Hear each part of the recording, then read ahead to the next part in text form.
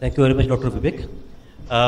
And finally, we have Professor S. Ramaswamy, who is Senior Professor of Institute of Stem Cell Biology and Regenerative Medicine called inStem in National Center for Biological Sciences, NCBS campus in Bangalore. So he has a wonderful topic. He will be speaking about random walks of a structural biologist, the role of curiosity in science discovery. Okay, I don't know why I'm always the last speaker. No, it's okay. And so hopefully I'll try and make it a little lighter, because you got an overdose of information, right? I mean, this is enormous amount of stuff, and I don't think I'm going to remember everything that either Vivek or Bill said. You guys are lucky if you can. Yeah, I don't think I can. I've been spending, I'm about 22 years now that I've been a faculty member, scientist doing research. And one of the things that always bothers me is when I meet a very senior person who says, life in the old days was so good. Nowadays, all students are so bad, people are bad, everything is worse. Oh, this is terrible. The idea of a doomsday prediction, that life is going to end, it's going to be worse, has existed for a long time. It all started with this guy called Malthus, right?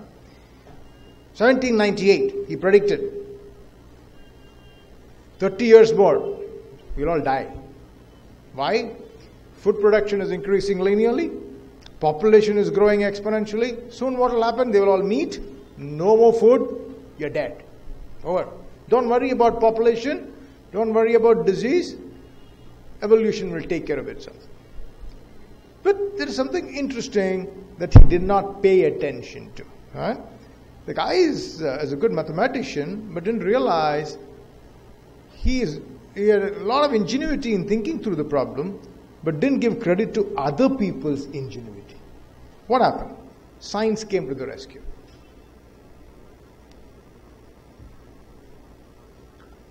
Every time people have said, that's it.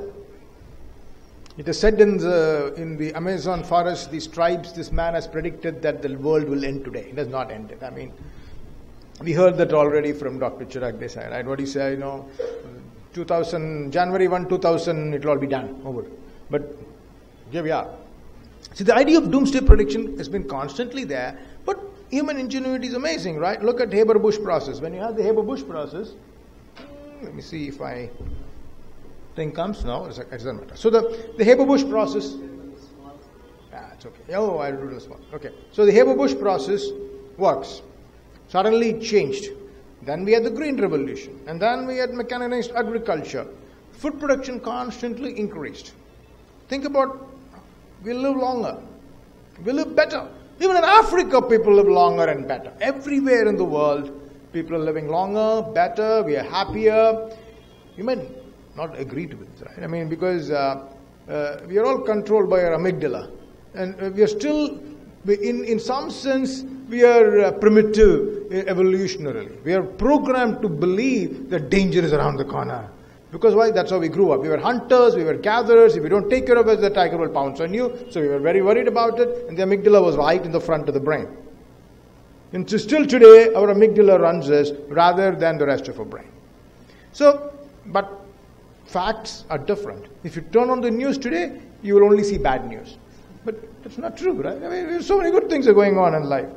In fact, there's a fantastic book that I encourage all of you to read. It's called Abundance. And he says, human need by category, water, food, energy, healthcare, education, freedom are all getting better. Okay? Human ingenuity leading because of scientific progress is the only reason why we are what we are. So what I'm going to do is to tell you a couple of stories in science. And what I want to do is, there are multiple ways to think about science. One is the way that Bill and Vivek told you, which is, I want to cure cancer, I want to make cartilages. Sure, I have only one life. I'm going to have fun, I'm going to do whatever I want to do. If something comes out of it, fantastic. Okay, so it is also generational, right? My father's generation, if he didn't work hard, if he didn't earn money, he didn't have food. My kids don't think that way. Because for them, food, clothing, and shelter is guaranteed. So I don't belong to the generation where I have to make incremental progress for my survival. So I'm going to take the freedom to explore.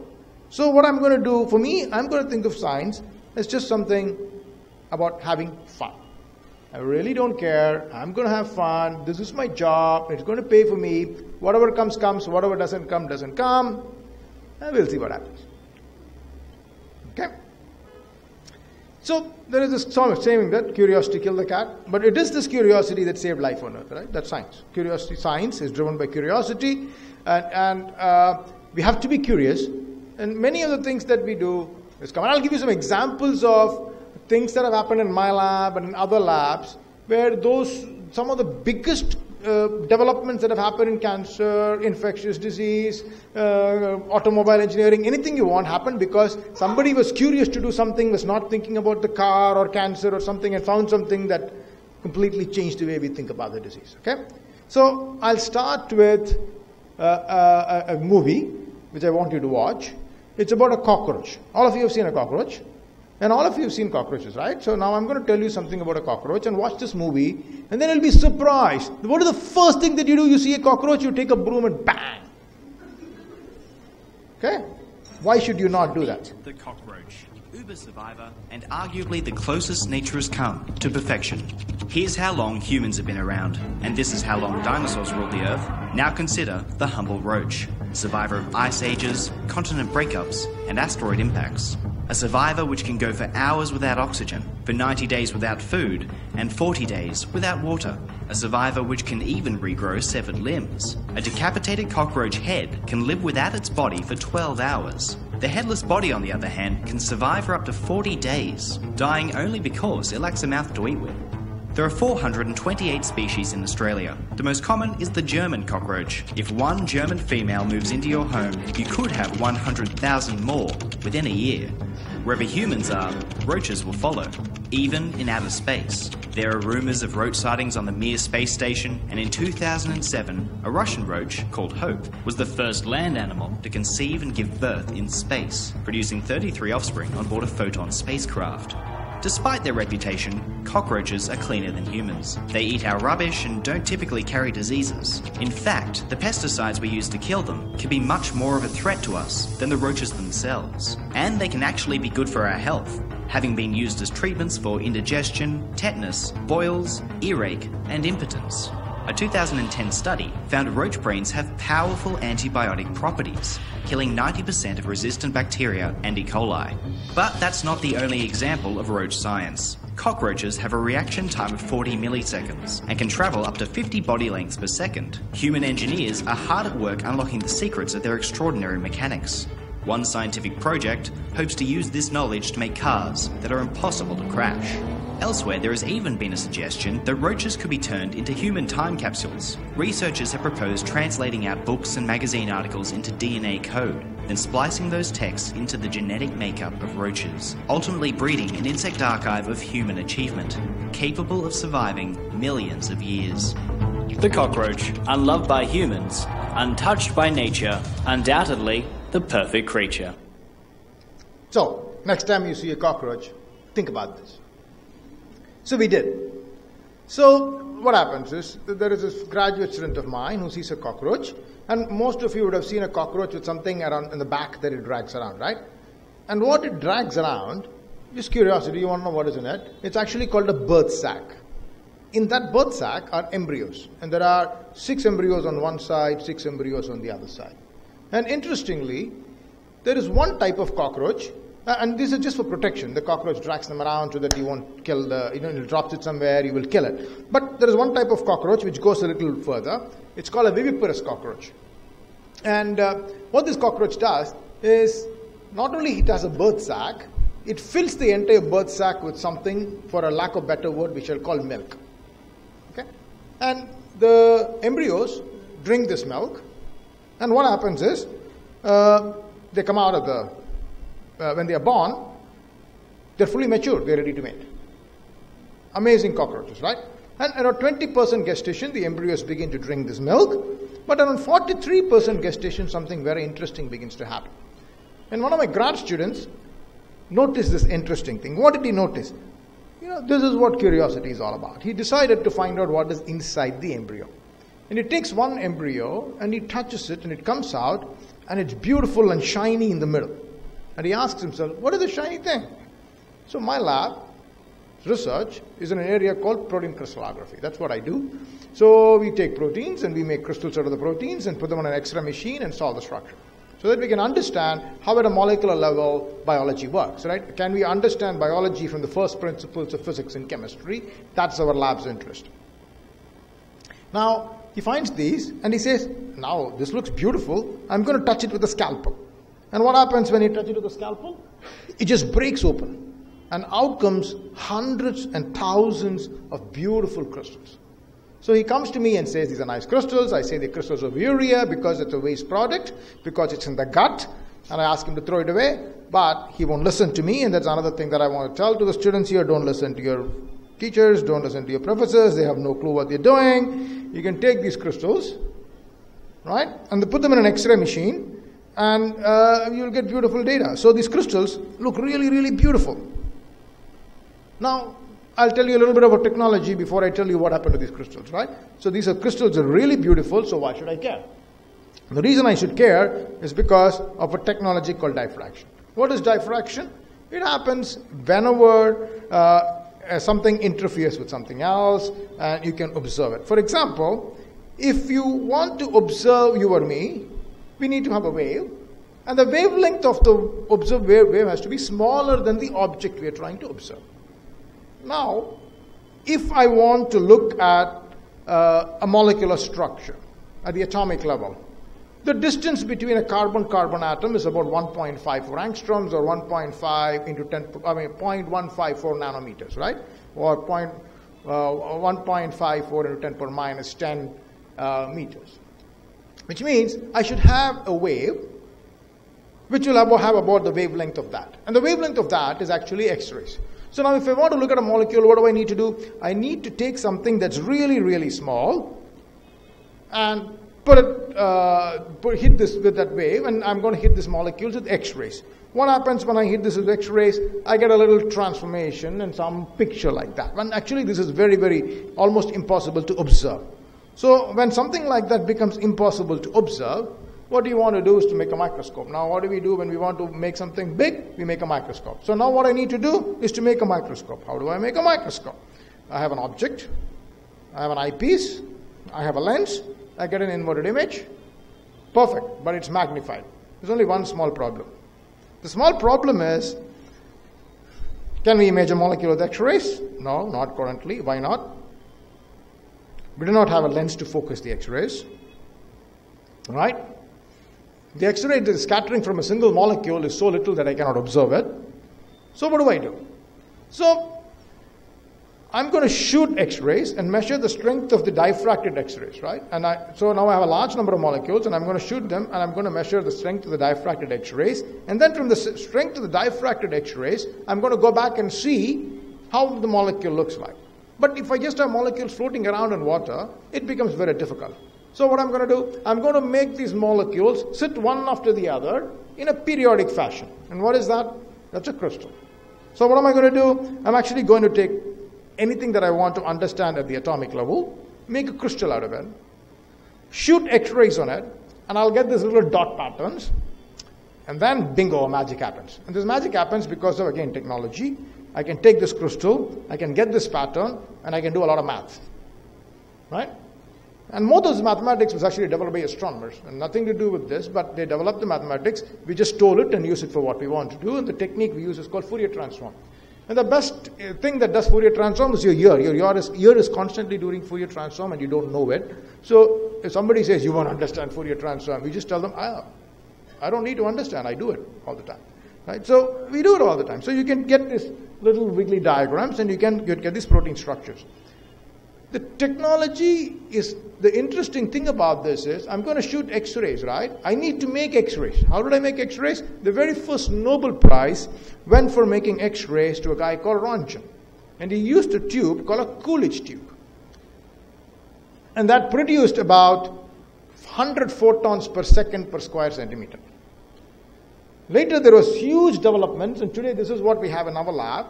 It's called an R-axis rotating anode generator, whatever jargon it is, and it produces about 10 power 6 photons per second per square unit area. But the latest technology, not the latest, just before the latest, is something called a synchrotron station that, India is the only country which doesn't have one. Lebanon has one. We can't figure out how to build this one. India, they managed to build one in indoor, which doesn't work very well. Here, you can get up to 10 power 19 photons of any wavelength you want per unit area per second. Now, if I have a very small crystal, if I shoot it with so much of photons, I will get enough amount of diffracted beam that I can actually find out how many photons came from any one place, right? So this is, what is this now? I took this cockroach crystal, little tiny crystals, which are very small because it is in the gut of a cockroach. I take it to a synchrotron, put it on an X-ray beam, and shoot it. And what happens? I get these beautiful spots. Now I can do magic, right? I take these beautiful crystals, and I take these spots, and say, now, show me the protein structure. And the protein structure looks like this. Actually amazingly beautiful. It looks like a barrel, right? And there are little things sticking around everywhere, and those are actually little sugar molecules. And in the middle of it is actually, what is stuck is actually a fat or a lipid molecule. Now, I have a protein.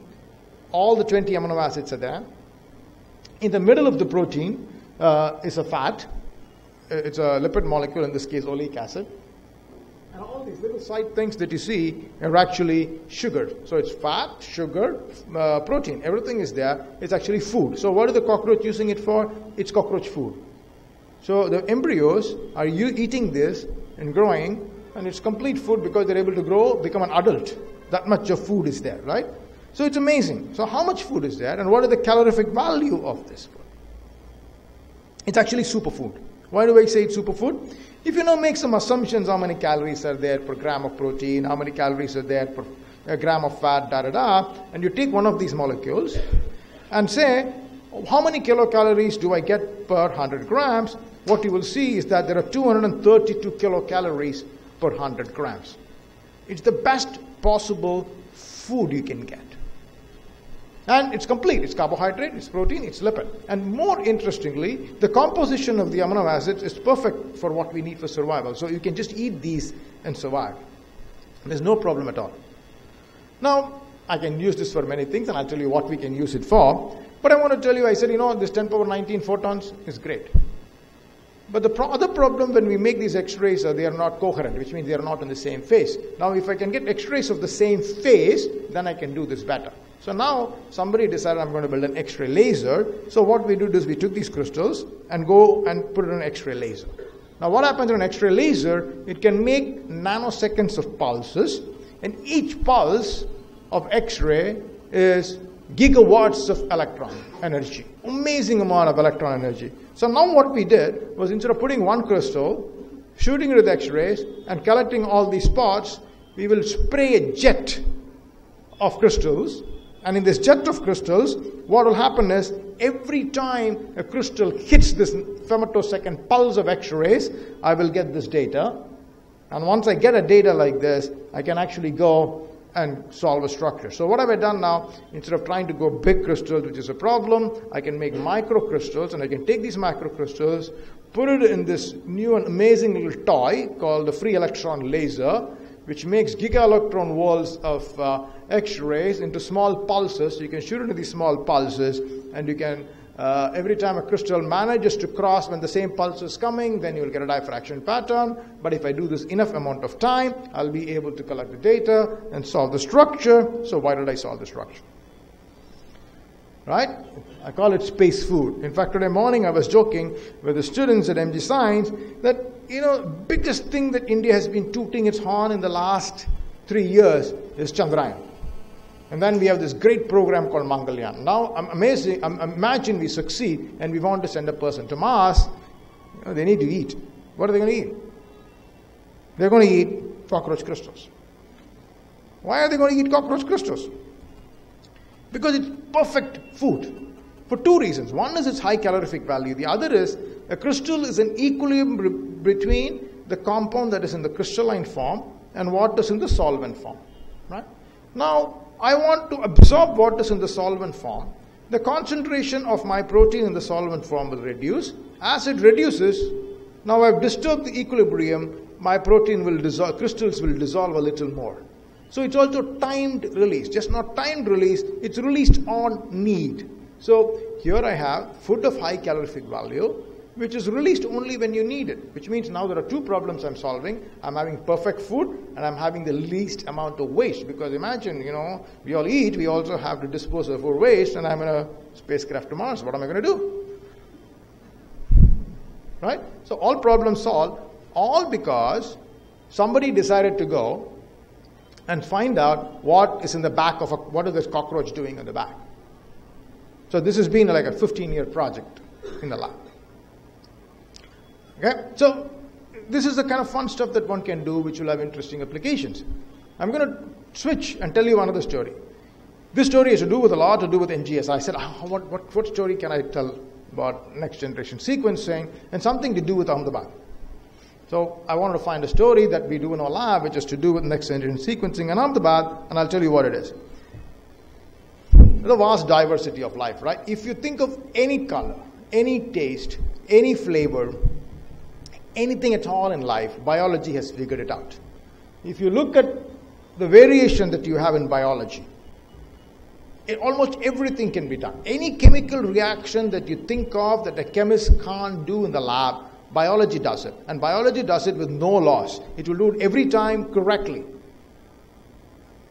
Which just means that it has found a way to figure it out. So if I can only understand how biology does everything, and then I want to do something, and if I have a catalog of everything that biology can do, and if I want to do something, I just have to go look up on this list and say, aha, this thing can do it, and pick it, right? How do you do this? So think of the DNA, where all of this is stored as a memory in every computer. And everything, how the program is executed, where is it executed, what will be the result of the program, everything is stored in the memory, and in this case, the genome sequence. So now if we can sequence every species, and then I can annotate what every piece of every DNA is doing, I have figured out how biology works, right? I have complete information. Now I want to do something, I can say, okay, I really don't care about biology, I'm an engineer, I'm going to begin to design. How am I going to design? I want to do a particular reaction, I'm going to take these sequences and ask myself, I want to take a compound A and make it into compound D. What am I going to do? I'm going to find an enzyme that will make A to B, B to C, C to D, and I'm going to stitch them all together, right? And then I'm going to put them all together, and now I can make A to D, and biology will help me make it with 100% efficiency. How do I do that? It's like a machine. So I take the DNA, then each part of each DNA ORF codes to what you can think of as a part, and I can assemble all these parts into a machine. I can even put control mechanisms in the parts, right? And then, because we know how transcription factors work, we know how regulation works, we know how mRNA controls, so I can put all of it, and I can make an artificial life form, and we call this area synthetic biology, okay? So now we can do all of this and make a piece, but it's a little more complicated. I'm talking about this as very loosely, but it's a little more complicated because there are several layers that we need to worry about. So the first layer is genes, and genes don't work alone. There are gene networks, okay? And you need to worry about this, and there are control systems. When do you express? And the next level is protein, and protein function, and how they are networked, how they work with each other, how the substrate goes from one place to the other. So there are networks and complexes of protein. And above that is metabolites, metabolic pathways, and pathway engineering.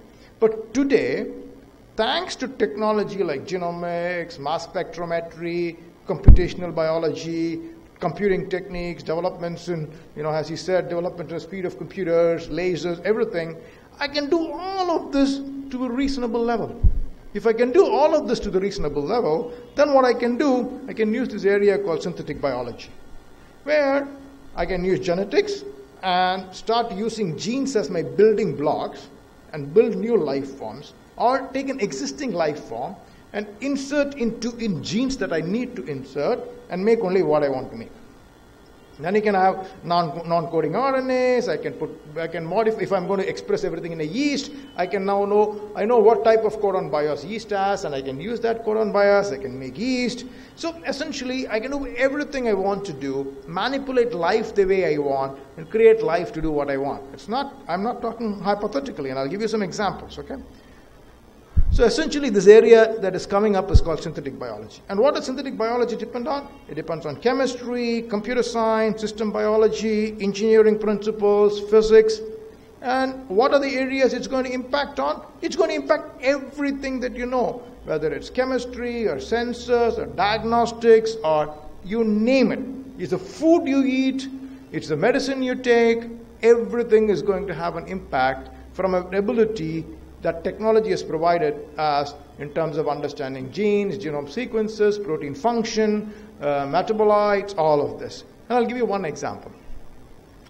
All of you have seen this, right? You go to a temple or you have a prayer in your house, what do? You make food and then you offer it to God. How do you offer it to God? You take hot rice or your kheer or whatever it is, and then you put some ghee in it, or fat, biologically. And then you will put a piece of tulsi leaf, right? And then you eat that first before you eat anything else. And why do you do this? You do this because there are now 50 to 500 scientific publications which says tulsi is very good for health. Why is it good for health? Because it has a fat-soluble compound called ursolic acid.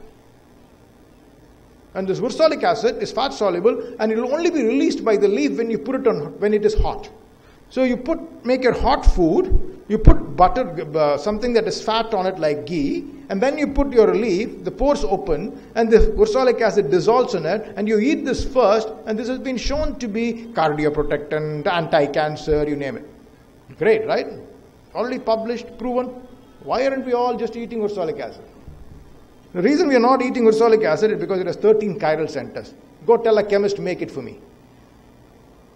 No chemist will be able to make it. So what did we do? We said, okay, we need to do this. How are we going to do this? We said, we are going to go and sequence the tulsi plant. So we first went and sequenced the entire tulsi plant. And then we asked, okay, now I've sequenced the tulsi plants. What are the pathways that we can use to make tulsi makes ursolic acid? So we found out the pathway that tulsi makes ursolic acid. Now if I start from scratch, like what tulsi does and make it to the end, then I'm actually recreating a tulsi plant, right? I don't want to do that. So I said, I'm going to go backwards from ursolic acid and find out what is it that I can buy in cheap and in large quantities. So we start going backwards. When we start going backwards, there is an interesting compound called squalene. And squalene you can buy in bucket loads and ship loads or whatever you want very cheaply. And from squalene to ursolic acid, there are only 5 steps. Each step is a different enzyme. Now what are we doing? We are taking each one of these enzymes, putting them into yeast. Now yeast is going to make all of these enzymes. And I'm going to add squalene to it, and it will give me out what? Ursolic acid. With all the 13 chiral centers completely correctly. If this really works, we don't have to worry about cancer, cardiac diseases. If instead of eating tulsi, all of us can eat ursolic acid. I don't think it will fully work, but it's still an idea. Okay? So this is something that we published recently, the tulsi genome sequence and how you can make ursolic acid. So everything that I told you about synthetic biology, genome sequencing, protein function, all of these, the technologies that allow us to do all of this is going to affect your life. And here is an example of something that's going on to affect your life. Ursolic acid is not in the market, right? Are there other things in the market? Absolutely. Stevia, the sweetener, it's made from a plant. Today it's made in yeast. All the vanilla you eat are coming from 3 different sources. Most of the vanilla you eat comes from petroleum. The real vanilla from Madagascar is $30,000 a kilogram. I don't think I can afford to eat vanilla ice cream for 5 rupees if I'm going to pay $30,000 a kilogram. So what are you eating? You're eating vanilla, which is made from petroleum. But today in the US, you can buy something called natural vanilla. What is this natural vanilla? Somebody sequenced the vanilla plant, fished out all the genes that makes vanillin, and put it into yeast, and they're making vanilla in yeast. So yeast is now beautiful smelling yeast. You pass by this factory in Minnesota, you see, oh, a lot of vanilla ice cream here. No, these guys are big fermenters in which they're growing yeast, which is making vanilla. Right? And that's natural vanilla. So you can get vanilla. most of the orange flavor that you get comes from a compound called valencine that's actually made from yeast. Most of the grapefruit juice that you drink is nutcatone, which is made from yeast. The other thing that I'm working with a company called Evolve was to make saffron. You sequence the saffron plant, and we are taking the genes that make the flavor, the smell, right, and the color. And you put all these genes, and soon we'll have yeast that secretes out all the 3 components that you can sell. And you'll have nice, beautiful saffron rice, much cheaper than what you can get today. So technology always has made life better. Okay? Technology is there, but the point is, these technologies are so hard to use. Vivek will tell you, it took me 10 years to learn sequencing. You're not going to be able to learn 10 years to learn sequencing. So what do? You somehow need to take these technologies and make them as tools that anybody can use. How do you do that? And that's what we do at CCAM, and that's what we're trying to do with IBOA, is to say, can we train people enough to use technologies as tools? What do I mean by that? You're not an automobile engineer, but you drive a car, right? Why do you need to be an expert in NGS to use NGS? I don't know anything about NGS, right? I'm a physicist. I don't know anything about biology, but I'm working in biology. I have an idea, and I'm using technologies as tools. I don't need to be an automobile engineer to drive a car. In fact, even if my car breaks down, I won't take it to an automobile engineer. He will say, this is very interesting. But I will take it to a mechanic who doesn't understand how the car works, but he knows which part to replace. Think about going to a doctor who says, very interesting disease when you're in pain. You want to go to a doctor, the first thing he does is, I don't care what it is, I don't know how it works, but he's hardwired in a spinal cord, this is a symptom, I want to give you the shot, right? That's what you want.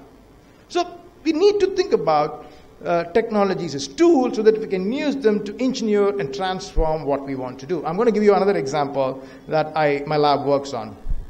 This area is much more interesting. We talked about things, and there's a new amazing discovery that recently has happened in the last 2-3 years. It's called genome engineering. One of the biggest challenges in the world has been gene therapy, stem cells. This has been going on for about 15 years, but there is no stem cell therapy available, no gene therapy available. The reason has been, how do I engineer a gene? And they used viruses, and then they did a clinical trial, and the virus causes some other disease. And people have been working a lot. And then there is this person quietly trying to understand how bacteria works, right? And she finds out that bacteria, just like us, has an immune system. An adaptive immune system, which means it remembers when it was infected and can respond when the same infection comes again from a phage. How does it do it? When I get infected by a phage, I'm going to chop a piece of the DNA and I'm going to store it in some place in my genome sequence, right? And every time a new infection comes, I'm going to make complementary sequence for this and attach to that enzyme that will cleave, a nuclease that will cleave the DNA. So if I make this complement gene, and I'm going to have it floating around, if I get an infection, I'm going to make all of these bits I have. So if I already know this bit exists, I have its complement. Before the phage can multiply, I'm going to go bind to this DNA and chop it off. And this is called CRISPR. What was they working on? They were trying to understand how bacteria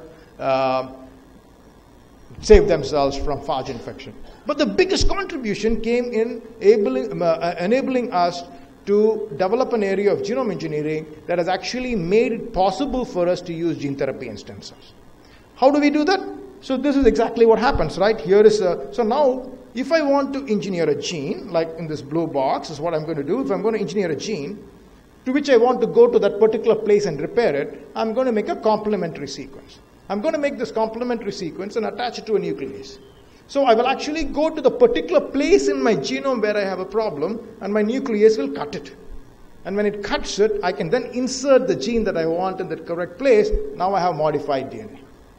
So all those people who were trying to work on stem cells to solve a stem cell problem didn't solve it. All those people who were working on genome engineering didn't solve it. All those people who were working on cancer didn't solve it. Somebody working on bacteria solved it. So I just urge people, don't worry about disease. Just have fun, ask an interesting question, follow your heart. You will find a solution to cancer. You will find a solution to whatever it is. Okay, so what are we interested in? So now I can engineer stem cells, I can engineer fish, I can engineer bacteria. What are we interested in? We are interested in a disease that affects a lot of people in India, which are called degenerative eye diseases. In a healthy eye, you have a broad field of vision, right? And then there is one type of degenerative eye diseases called age-related macular degeneration, where you begin to see holes because blood clot happens, and then, whole thing, and you can see. And that is what you see in the middle. But there is a whole bunch of genetic disorders and a whole bunch of proteins called rhodopsins. It's a polygenic disease, where slowly you begin to lose vision as you grow older. So you're a normal vision when you are born, and you slowly begin to lose vision and you grow older. Actually, 1 in 750 people in India have degenerative eye diseases. No pharma companies in the West is going to work on it because there is no money in it. So we have come up with this interesting idea that, he says stem cells are there, and genome engineering has come. Can we put it all together? What can we put it all together? I can now take stem cells from the same person, and if I can sequence and find out what are the mutations in the eye genes that causes retinosis pigmentosa for you, I can use genome engineering techniques to go fix the gene. And today, the technology is available where I can actually not do simply fix the gene. I can actually take, say, fibroblasts, or skin cells, or cells from the blood, make iPS cells out of it, and then fix the gene by genome engineering, and then program them into become sheets of retinal cells, and then I can go put it back in the eye by microsurgery. And then what will happen? I've cured retinosis pigmentosa from people. Can we develop a process? Can we do this? I mean, this is what we're saying is now what I'm saying. On one side, you're doing free research. On the other side, you're taking all these technologies that have happened and addressing a problem that you can solve because you have access to all these technologies. And I don't understand each one of this technology independently, but I just want to use each one of these technologies as tools and go to the automobile engineer when my car doesn't work, go to the computer engineer when my computer doesn't work, go to the rocket scientist when my rocket doesn't work, but I want the rocket, I want the computer, I want the... Right? So that's kind of the way we will begin to do biology in the application form because these tools are becoming so easy to use. So what is the challenge in the Indian context? The Indian context, this is more for the young people, the challenge is very simple.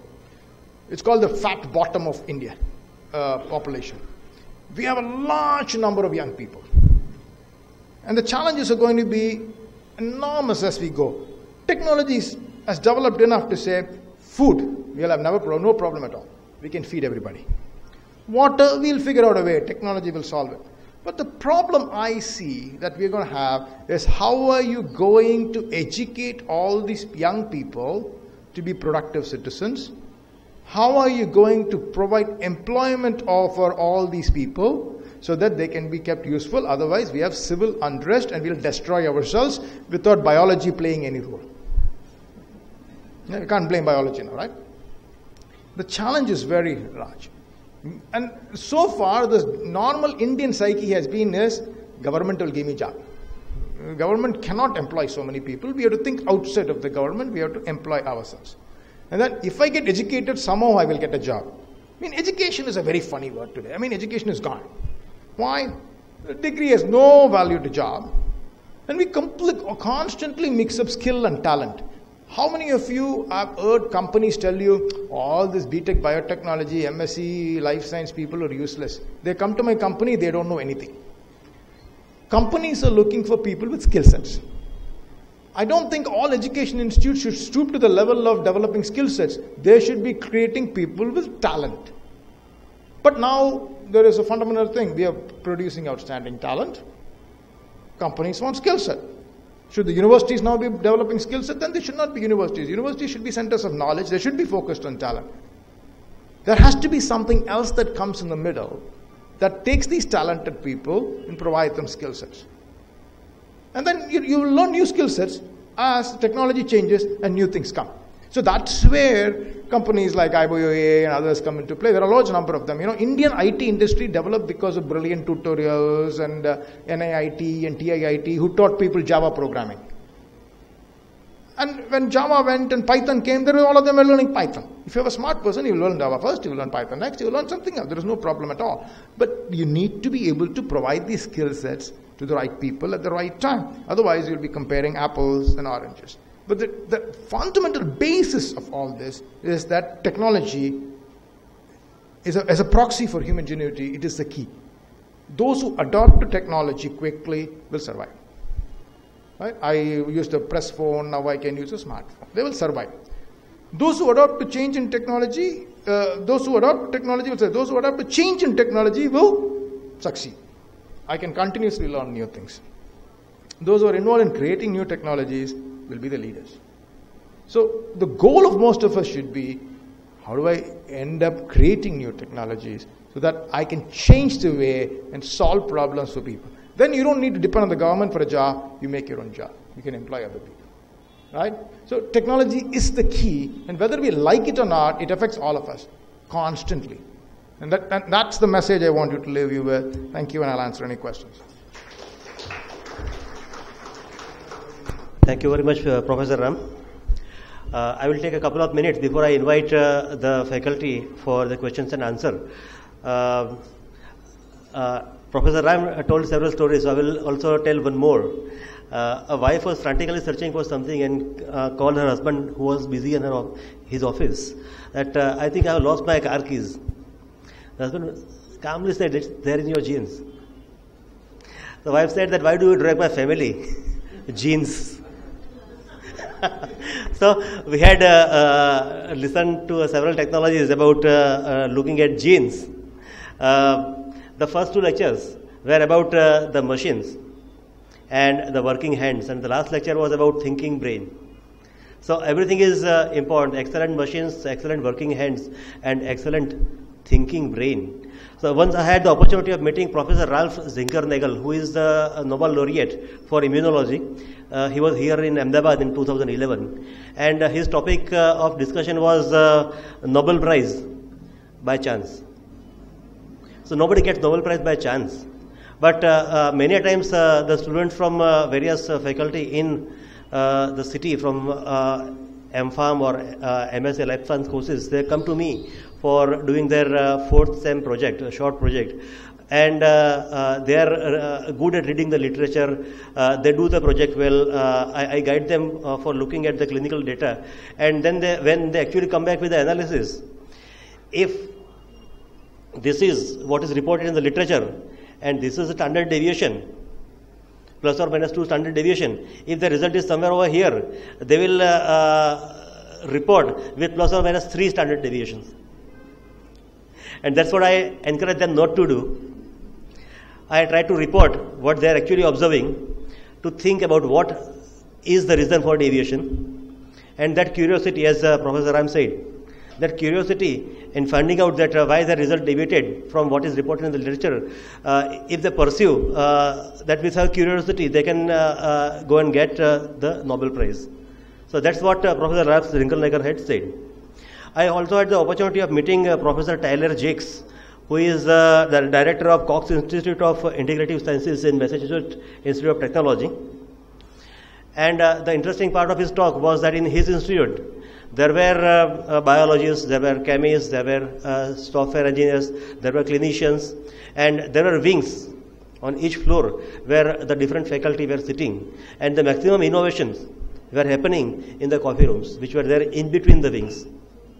So what is important for us in our country and also in our city, we have good hospitals, we have good institutes of life sciences, we have good institutes of technology, we have good management institutes, and we have good software institutes. So we should come together. We should think of some projects. The biologists will tell you that what we are missing.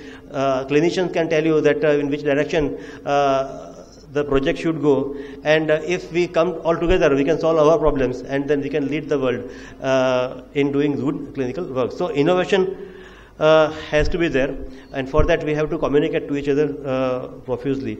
And I'm happy. I think one of the faculty can tell us what iBio can catalyze in bringing all of us together and in capacity building within our city and within our country.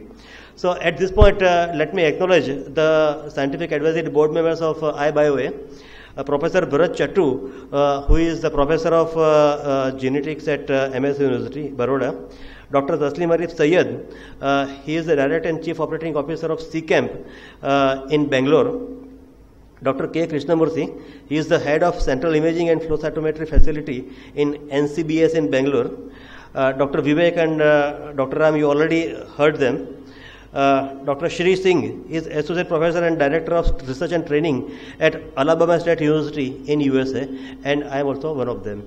So thank you very much, and I request all the faculty, Dr. Bill, Dr. Vivek and Dr. Ram to come on the stage, and the house is open for question and answer before we actually break apart.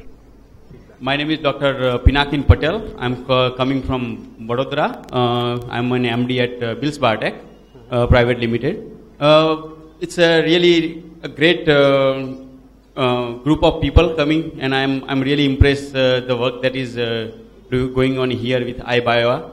I have one suggestion here though, that along with this technology, there is another technology. It's a Luminex technology. I don't know how many of you know about it. It's a bioassay. I think that should be also a part of the curriculum, particularly on a, like a proteomic side of it, cytokine detection and things like that. Yep, I mean, we didn't talk about every technology that is possible. I mean, iBio is just a small organization. They just started. They do a few things. But at CCAM, we have 22 different technology platforms that we work on. The fact that we talked about FACS and NGS and some things does not mean other technologies are not important. The three people you are on stage, we talked about what our expertise is. I don't, as I said, if I want a spacecraft, I will go find an engineer who knows how to do that. This does not mean one is more important or less important. I completely agree, and there are so many technologies that affect our life.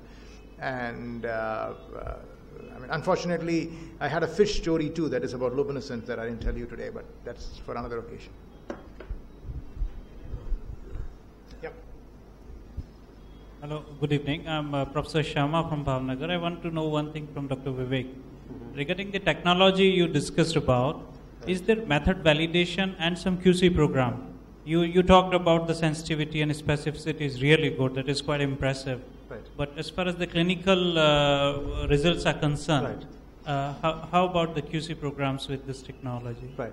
So, I mean, every technology that is developed usually has different levels of QC and validation, okay? Because the variation that comes from sample, as Bill said, it comes from the instrument, it comes from the people, and it comes from the analysis. And you try to control that. Now, typically what happens is that most of this is developed in the research field because the stringency that is required, the tolerances that are higher, because we're, what's the worst thing that can happen if the result is wrong?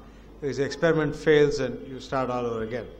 But when you get into the clinic, the tolerances are lower, and so there is increased validation that is required, and that takes time. So today, microarray technology, which has been around since the late 90s, even that is used clinically to a limited extent, and there's method validation that is happening or getting standardization only now, okay, so 10-15 years later. And so NGS, although it's happening, we are in the early stages. And so I think for it, but the good thing is that once the clinicians are convinced that there is a demand for this is going to be really useful, then the validation also happens, because then the procedures are the same, irrespective of what technology. I mean, you would have to do multicentric trials, you would have to see in what diseases does it work, the assay that you develop, what conditions that is work, does it work on different populations? So it's the same question. So that procedure doesn't change, but it's just that it takes time to do this. But the nice thing is that the instrumentation itself has pretty good tight QC parameters. So when it came to clinical validation, I think I will give an example of ALK testing for lung cancer, which is useful in determining whether the patient is going to respond to the drug called crizotinib or not. Right? So ALK testing conventionally was done by fish technology that has been approved by the US FDA as well as the European authorities. Of late, Ventana machine came in, which validated the technology by immunohistochemistry, and the result of patients treated tested positive by fish as well as ISC were equivalent. So IST being a simpler technology, that also has been approved. Now we are looking at several mutations in lung cancer at a time, and NGS is one of the good platforms, and that validation is ongoing. Whether ALK testing, whether done by IST or by FISH, is as good as done by NGS or not. And if it is found to be equivalent, that also will be one of the approved tests for determining the patient suitable for crizotinib.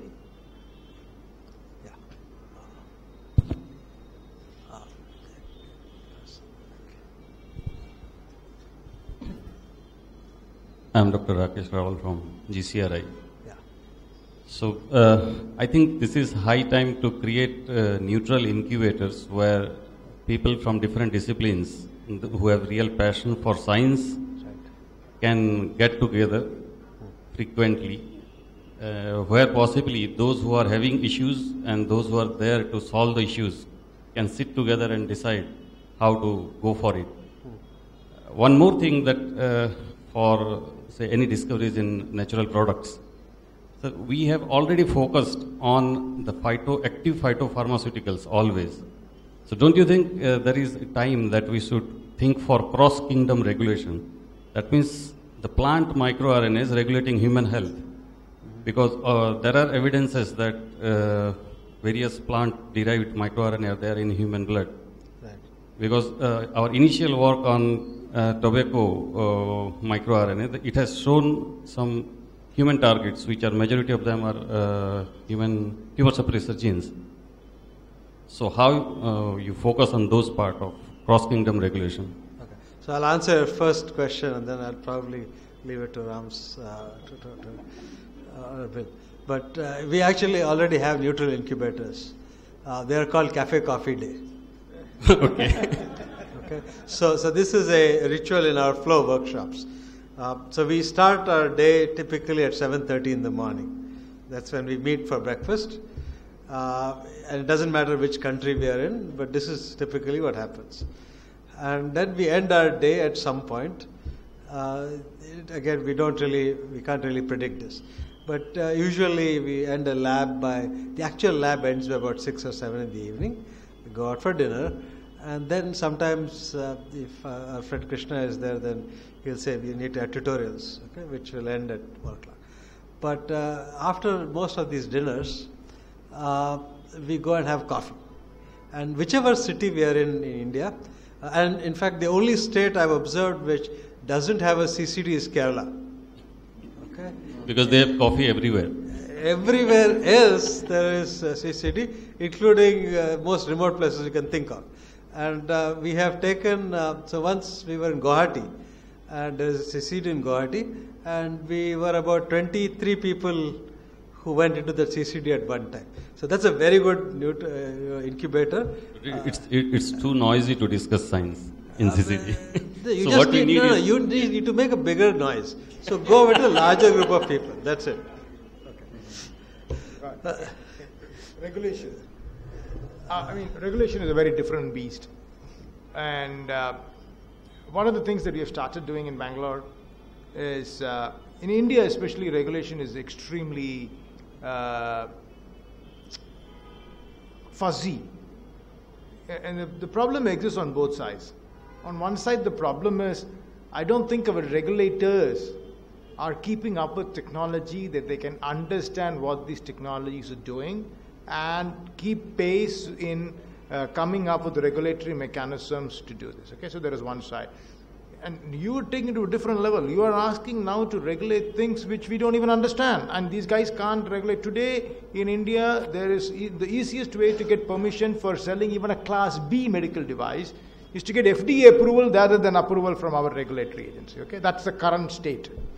I'll tell you the flip side. The flip side is also there's a lot of misunderstanding from the user side or the inventor side on what type of regulatory tests you have to pass.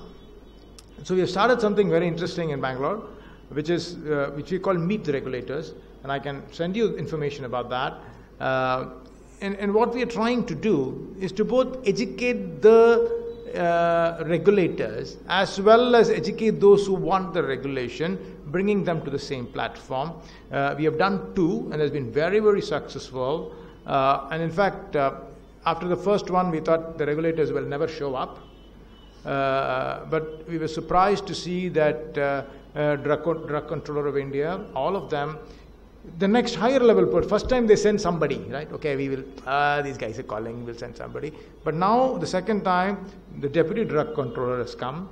And this next time, the Drug Controller says, this is too important. I will come myself.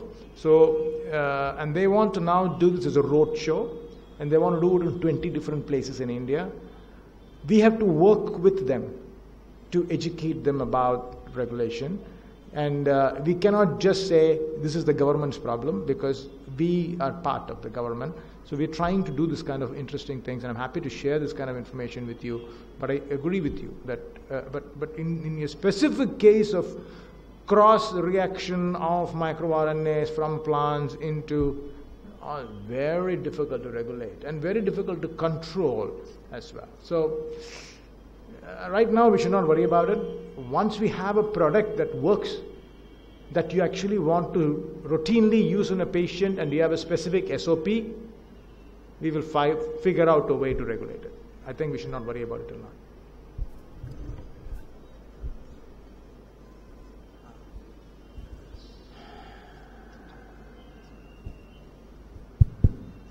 Dr. Chirag, you mentioned about ALK sequencing and those things. So, keeping cost factor into account, how do you see future of sequencing in clinics?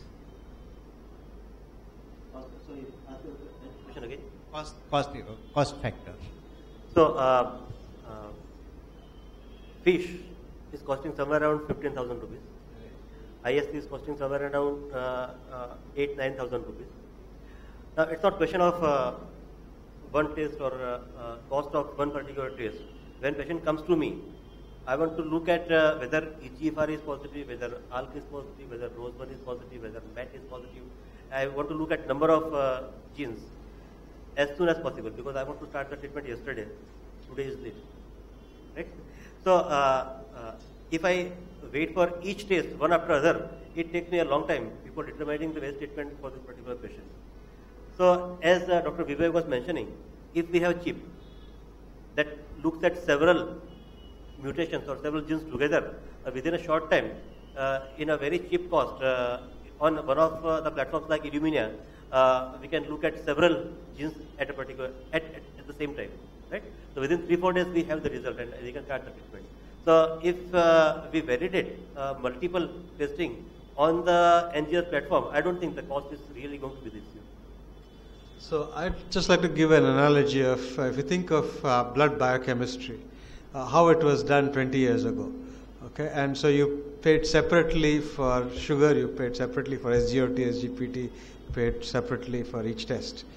And now, even if you want to do only sugar, all that you will do is take your blood and shove it into the autoanalyzer, and it gives you 23 different parameters.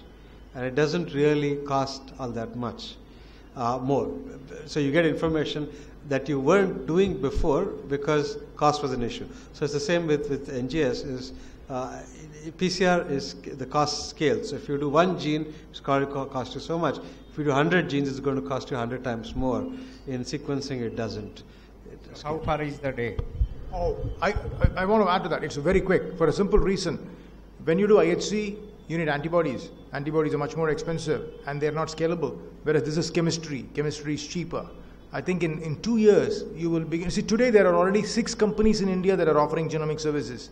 And the fastest growing set of companies in India in the genomics area is diagnostic healthcare genomics and also predictive healthcare genomics. So I think in 5 years, this will be routine. So today already in many hospitals, for example, clopidogrel sensitivity sequencing, routine. But I think the mistake, the reason I wanted to say is because there is a confusion. NGS is required to discover the gene. So now if you are going to get a blood thinner and you want to know if you're doing clopidogrel, I don't need to use NGS. I can just do PCR-based single sequencing, right? So sequencing as a tool for diagnostics will become routine in 2 years.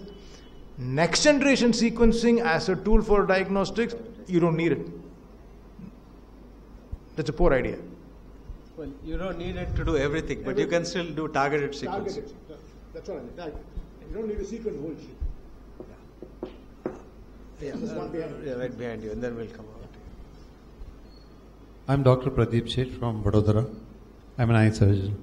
Actually, the cockroach crystals, in context of that, in regenerative or rejuvenating medicine, let's say not regenerative, number of stuffs are being pushed in the market at the moment. So if the panel can, clear the cloud on, is there anything like anti-aging medicine that you understand in context of what you just presented? Okay, so the first application of stem cells that you would see was in these so-called serum. Okay, if you open any airline magazine, you will find this serum, which is anti-aging serum, right? And they charge you, lots of money for very little amount of this serum. And it said in the beginning that these are stem cells. And then somebody objected to that and said that, where is the proof that this has anything to do with stem cells? And even if I take stem cells and put them in my cream, I'm not going to stop my aging, right? And then it turned out that this was actually a problem. Then they changed the marketing tack and they said these are plant stem cells.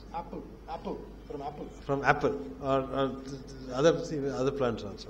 Okay, so these are plant stem cells that are rejuvenating. Now, the desire to stop aging has been very strong forever because nobody wants to grow old, right? And so the rejuvenation therapies have been, even before stem cells came along, there were lots of rejuvenation therapies. The only problem is that now we are understanding that aging and cancer are very closely related. Yeah?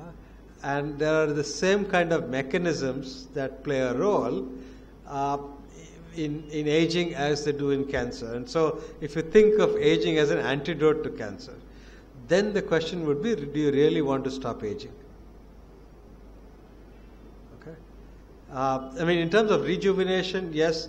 In terms of regeneration and therapeutic modalities, this is important. In terms of organ reconstruction, tissue reconstruction, this is definitely important. But and that by itself will enable us to live longer or at least live more productively a longer life. Part of my question was, pointing at the nutritional aids or nutritional products that are being touted as anti-aging, and a lot of air needs to be cleared on this. So in case, in our context of our discussion, I'll give you an example. The most popular anti-aging in the West is drink red wine, right? Fantastic. And what does red wine have? It has a compound called resveratrol, which is supposed to be anti-aging. We know how the mechanism of what resveratrol does. It stops telomerase reduction, Except that I need to eat 2 grams per kilogram of weight of resveratrol per day to stop aging, which is a pleasant problem. Because I just have to drink 6 bottles of wine a day. It's perfect. It doesn't work in Ahmedabad, but it does work in Bangalore.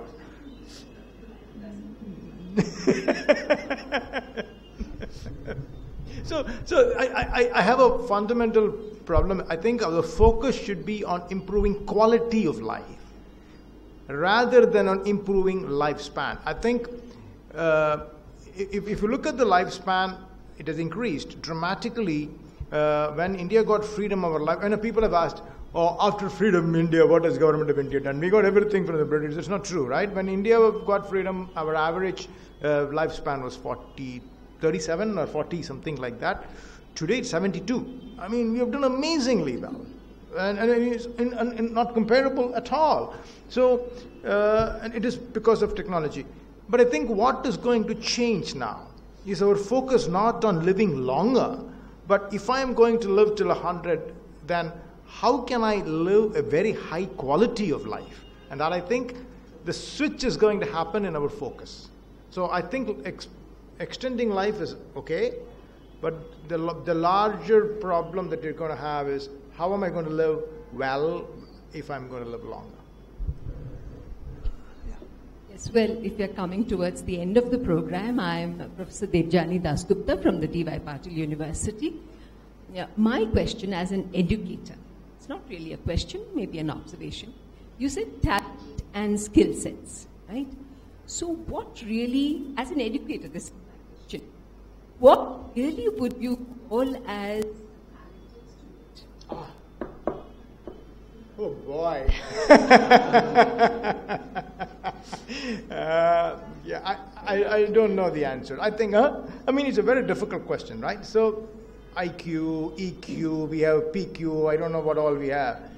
I don't think today we know what TICS is. I can't tell you what talent is.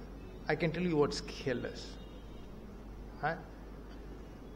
To me, I will make a very general connotation as an educator myself. I will define talent in one simple way. It is the ability to learn and acquire skills and adapt very quickly. I'm making a functional definition. Okay? That's a functional definition of talent. It's a different definition for talent. And this definition is very alarming. Again, now as an educator, especially of the higher level where I get PhD students, we have found that when I take students after MSc, they are worse than when I take them after BSc. So now I'm thinking maybe I should take them after class 12. And I think the more and more I investigate, all of us are born smart, education has made us dumb. I'm part of the problem as an educator. Because our focus has been on, not on thinking about developing a holistic person. And again, I have stories about how we think like this. And this is because of Lord Macaulay. Right? It is historical in this country. He set up India's education system to deliver clerks for the British Empire. We have replaced the white man in our government bureaucracy with a brown man who thinks he is white. So we need a revolution. I mean, we should just dissolve UGC and give universities freedom to pursue whatever they want to pursue, conduct their exams and give degrees. The market will automatically correct and say students from these universities are good, I will hire them, students from these. Instead, what we have done is, I don't want any university to die, but I don't want any university to progress, so I will put a set of lowest common denominator and everybody will do the lowest common denominator. And that is exactly what the British wanted. We are still slaves to this system. We need to get out. I don't think I have I can canvass about this, I can talk about this in public, but the more of us talk about it, it is better. UGC should be abolished. If we do that one item. In fact, I was in a very interesting meeting with Professor Vijayaraghavan, who's currently the secretary of DBT. In the meeting of all of the secretaries and all of the big educators, and Kapil Sibal, that the minister in that meeting asked everybody, what should we do to fix India's education system?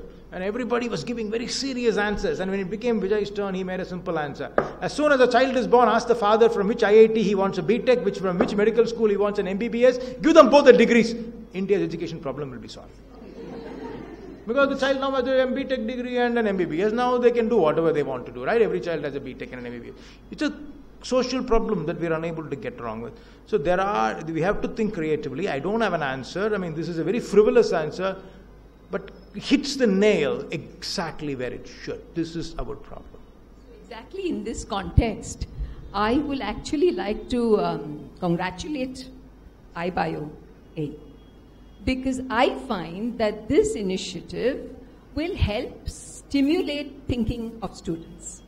And within a very, very short span, I think I exposed my students, and I found that they were so excited with, the workshops.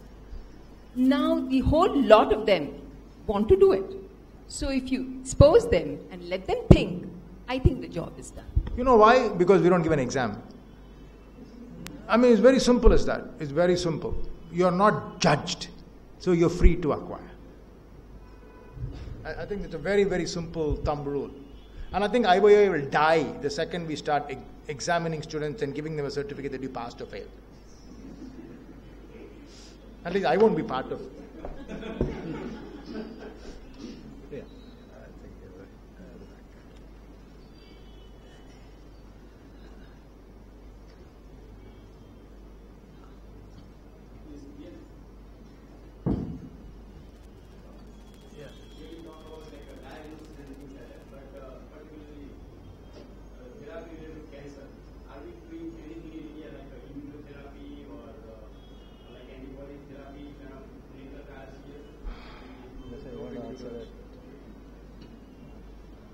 There was some problem with Indian regulation sometimes in 2012, and because of before 2012, India was the favorite destination for conducting clinical trials. Now, when I say clinical trials, I am talking about the clinical trials conducted and planned by the pharmaceutical companies. That also is very important. That also is science. If we look at the investigator-initiated trials, once the drug is actually available in the market, and if you want to expand the use of that particular drug, investigator-initiated trial can help that. And that is not occurring in a big way in our country as it is happening in the Western countries, but it has started happening. So, pharma-sponsored clinical trials are happening. Investigators-initiated clinical trials are initiated. The regulation is improving of late. And the trials which stopped coming to our country have started once again. Our own pharma companies are doing the biosimilar clinical trials, and they are also doing the clinical trials for new biological entities and new chemical entities called NBEs and NCEs. So that also has started happening, and I am advising some of the pharma companies, Indian pharma companies, in conducting their clinical trials. So that's happening. So immunotherapy. One company in India is offering dendritic cell therapy. That is not very strongly and strictly regulated, but that's happening. I don't want to criticize that company. They are doing something, right? If you look at antibodies, practically every antibody which is available commercially in any part of the world is available right now, or is going to be available in next 6 or 8 months.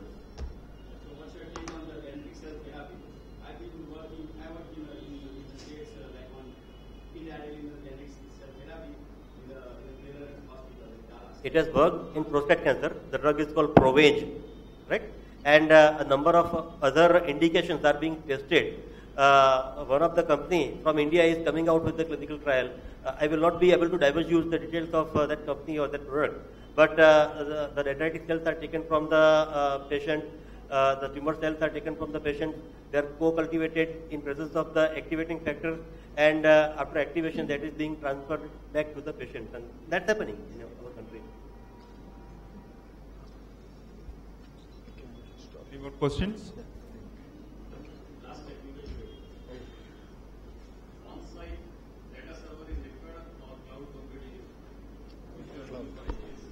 So both actually, for two reasons. Okay, that's the model that we are following. Today, the computers, even your laptops and desktops, are becoming powerful enough that small data sets can easily be analyzed with 16 gigabytes of RAM. You don't really need a lot of powerful computing.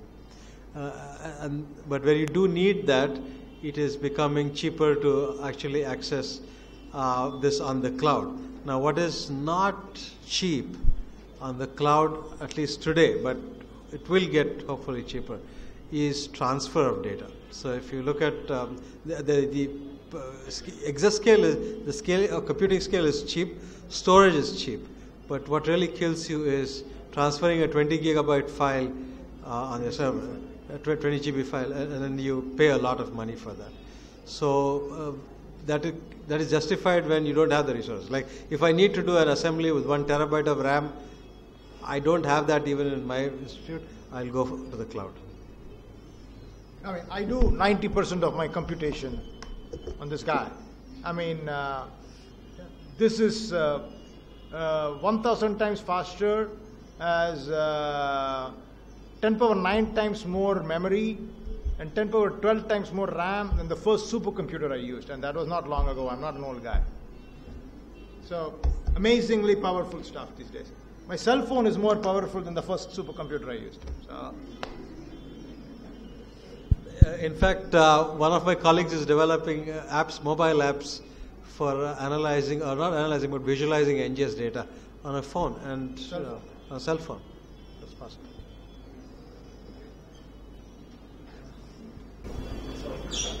So do we have any more questions?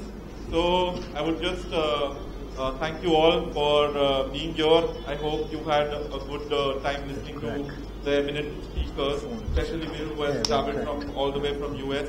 And I would also like to thank Dr. Vivek and Dr. Ram for their time, and Dr. Chirag Desai for chairing the session as well. For just as a moment of thank you, I would invite Dr. B.K. Bharadwaj, Mr. B.K. Bharadwaj to felicitate Dr. Bill. Bill. That's for you. Super Bill.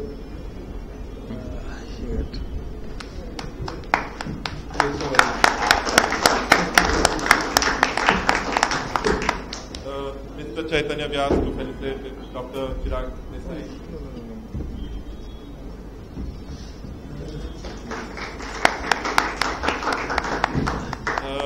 Jayesh Bhai, Dr. Jayesh Bhai again, ETR to felicitate Dr.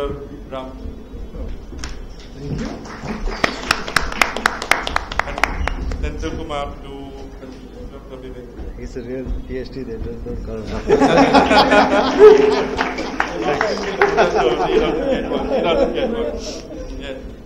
So there is tea, coffee and snacks down in the canteen. I invite you all to join us there for 10-15 minutes, and then we can all part ways. Yeah, thank you so much. Thank you.